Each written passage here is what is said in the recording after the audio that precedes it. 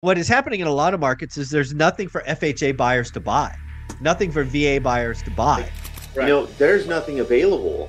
You know, a 3-1 for 1,300 square feet. It's not even that's not even conforming. I mean, it's a one bathroom. The only way you're going to get inventory is death, divorce, job transfer, or Come on. So when you start seeing this, this reminds me. Honestly, this reminds me a lot of 2007. something we do here at One Rental at a Time is we get agents, brokers, investors from around the country talking about what's going on in their market. We do it weekly because it does seem to be changing all the time. And we have the one and only Omar Alfaro. How you doing, buddy? Good. What's up, Michael? Appreciate you having me on every Tuesday. Yeah, man, it's always a lot of fun. We're talking about a lot of stuff. We're seeing inventory build. Last time we spoke, it was cancellations. And what we're seeing this week, it looks like junker 1950 junker, 2 bedroom, 1 bath, 3 bedroom, 1 baths are coming on the market. Talk about what you're seeing and why. We'll kind of try to guess what that might mean. What are you seeing? Yeah, well, this is crazy. I'm seeing that median home price increase, obviously from that drop of 370, 360. This last 3 4 months, and then it starts shooting up again. And now I'm seeing the piece of crap houses that are built in the 50s, 1,200 square feet, 1,100 square feet, one bathroom, still Yeah. sell for mid 300s, which I don't even get when it's like 30 or 40 grand over the Zestimate. And not saying that Zillow's correct on the valuation, which they're hot and cold, Yeah. but $350,000 for a 3 bedroom, 1 bath house that's built in the 50s with evaporative swamp cooler on the Yeah. roof. It's like, come on.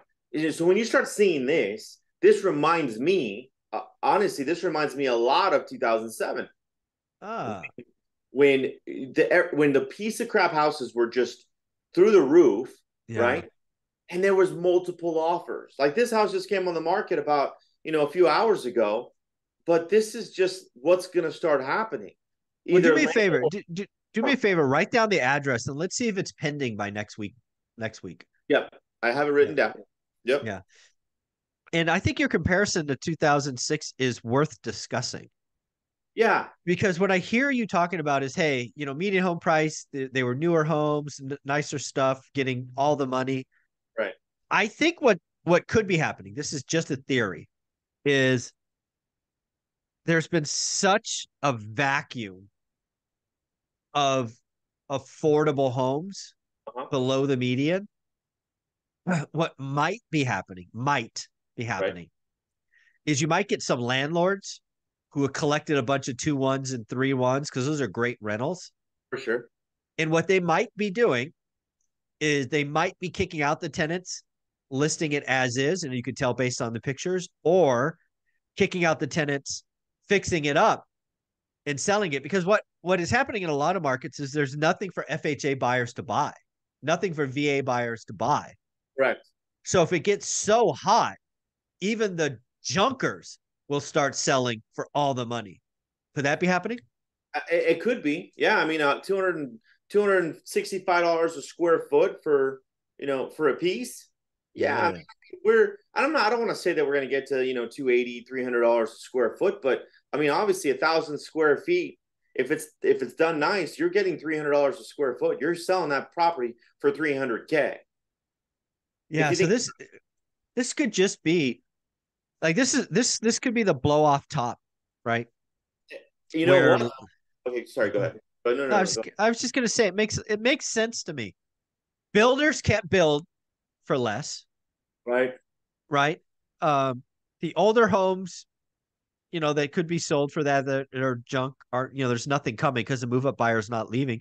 So who are you left with?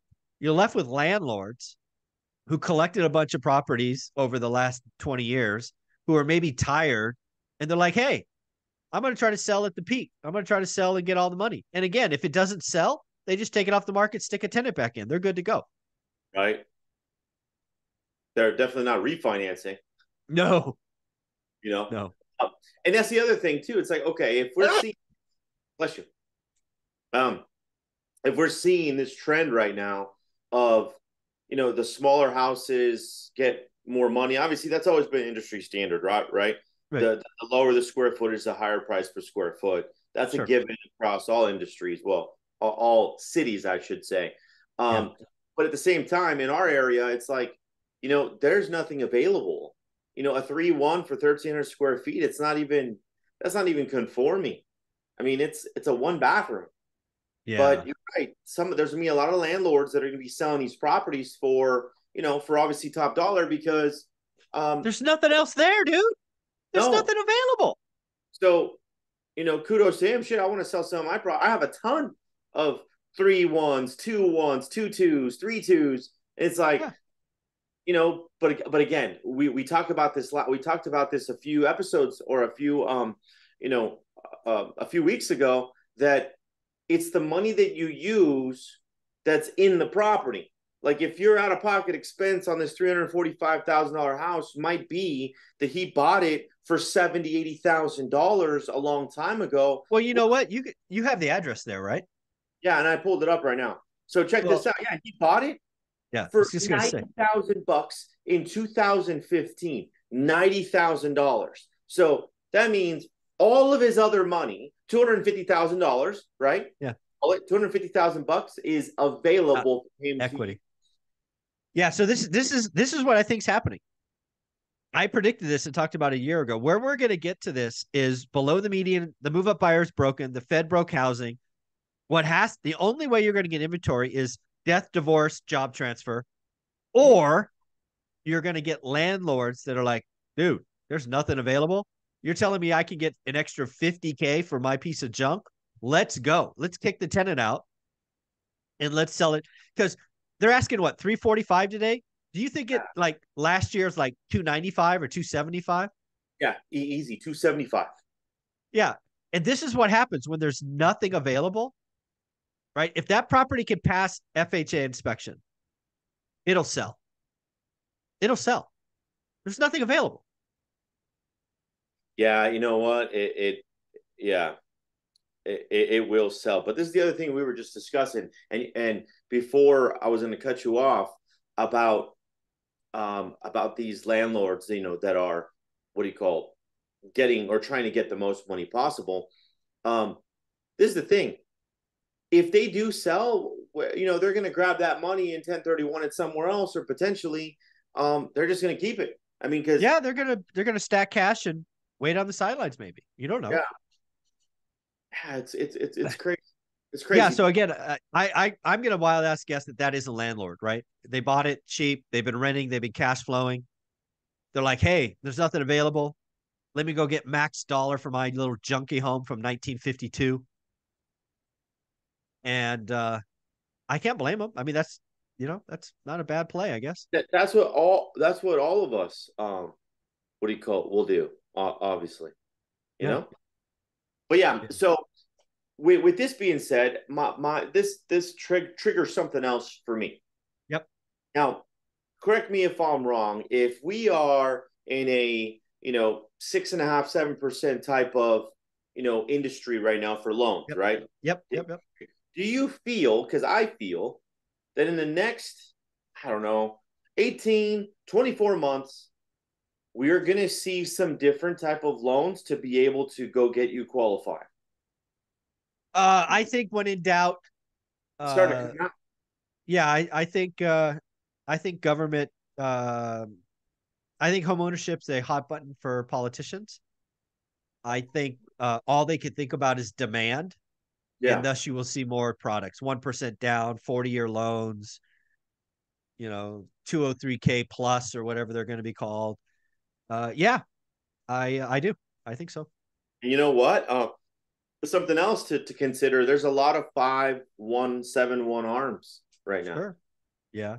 And I'm not going to say that, that's what the, subprime market was, in 2006. Oh, yeah. By no comparison. At least not But, yet, but we could get there. We could but get there. no comparison at all. But it has some type of feeling of that way, because everyone's saying, oh, just get a 5-1 arm, 7-1 arm right now, lock in the rate, or, Yeah, I but hate it's like, that why would you advice. lock it in?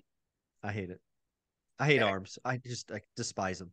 If you're gonna be in and out in 3 years, Yeah, if like, that's the purpose. But yeah, if if you're going to be a buy and hold investor and you sign up for a 5-1 or 7-1 arm, good luck. I mean, maybe it works out, maybe it doesn't. Right. Because even still, right now, my long term DSCR loans are the 3-2-1 buy down, right? Or Yeah, the but they're 3-2. fixed. 3-2-1 step down. Yeah, Yes, step down. Yeah. And they're fixed though. they're fixed. Yeah, So, the 30 are fixed. They're just yeah. yeah. Yeah, So, it's gonna be really interesting. So I think there's a lot of stuff going on here as we get into Q4. I think days on market's going to expand. I do think inventory builds, new listings. I think it's going to be really interesting to watch this house. So write it down. Because if landlords are selling, like if they're selling junk, the 3-1s, the 2-1s, that could be a sign. That could be a sign. yeah. Yeah, it's all good. It So, is a sign, but we'll just, we will go through the process and see what well, happens. let's be clear. It's not maybe not even a negative sign. It could be seen as a positive sign. Because again, if the 3-1s are going to get 345, what does that mean a 3-2 should get? 390? 405? Yeah. I Yeah. mean, a 3-1 getting all the money probably makes your 3-2, 4-2s worth a hell of a lot more. You know what? If this house sold for 345K, which it may, I have a 3-2 that I just bought right now for 290, and it comes with an extra dirt or extra piece of Land. property Yeah. that I'm gonna sell my 3-2 for exactly this 349.9, And keep like the that, lot. and then Yeah. keep the lot or flip the lot and make $100,000. Easy peasy. Easy peasy. That's crazy, but Yeah. Yeah. it is. We'll watch it. We'll watch it. Again, who knows? This could be wish pricing and nothing happens, but we'll know in a week or so. Omar, Exactly. if somebody want to buy or sell in the high desert or join your team, how would they do that? Guys, follow me on IG at Invest with Omar or omaralfaro.com, which is the website. Thank you, buddy.